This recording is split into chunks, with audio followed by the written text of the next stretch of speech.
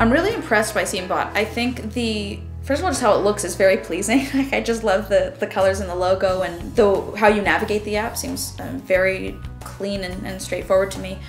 But I also think it's a great opportunity. I wish that I had Scenebot when I was like yay high, because I think it would have been so fun to be able to run lines and practice and figure out more of my like craft per se, I guess, in a safe environment where it's not, you know, it's not necessarily the pressure that comes with the high stakes of knowing, oh, I'm going in on this big meeting for this movie and I'm either gonna get cast by Tim Burton or I'm not, and then it's like there's none of the drama. It's just, here's an opportunity to become good at something that hopefully you're passionate about, and all of the toolkits right in front of you, and then it's just a matter of how much you utilize it or don't.